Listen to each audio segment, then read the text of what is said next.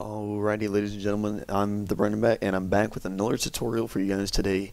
It was something just suggested in the comments not too long ago, was a how to port forward on, let's just say, a Windows server. Okay, so you can go up in the right hand corner here, hold your mouse, and you can click search. Now, if that doesn't work, you could also go here, click that, and click search. And with there, you can then type in Firewall. And you see something like this, Windows Firewall with Advanced Security. Click that. And here you are. Okay. So,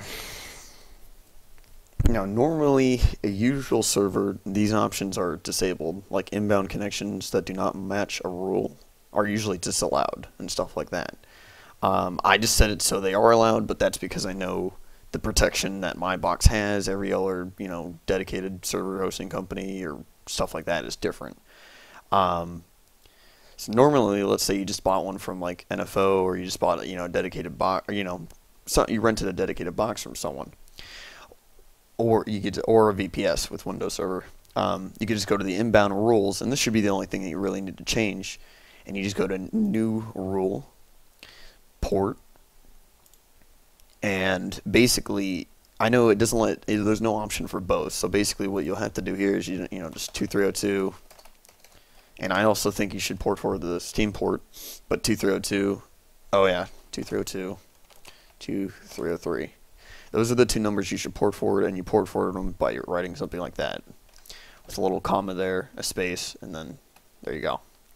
Put it for TCP first, then click Next. Make sure that it says allow the connection, obviously. Keep that all the same right there. Just name it like Arma 3 server.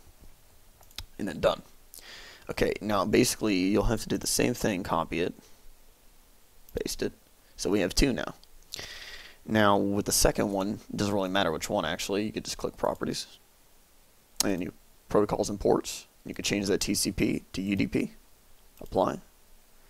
And there you go. And that should be how that's how I port forward my servers on Windows Server.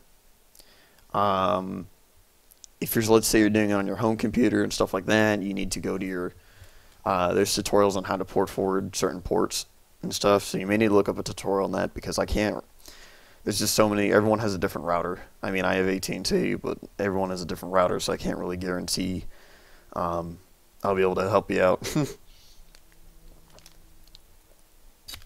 But other than that, that's pretty much it. Another tutorial I was requested to do was different game modes. I'm all completely down for the idea of different game modes. I have no problem with it at all. I just feel I have to first learn up on them, because I haven't actually set up Epoch and stuff like that. Now, Note is probably really easy, and I can do it. Yeah, of course. If you get any errors, I know the tutorial was really fast, and I went through a lot of steps really quickly, and I know I didn't go in depth. If you don't want to use the MySQL thing the way I did it, you could easily do what I did in my last tutorial, and I highly suggest, that you listen to me saying this message right here.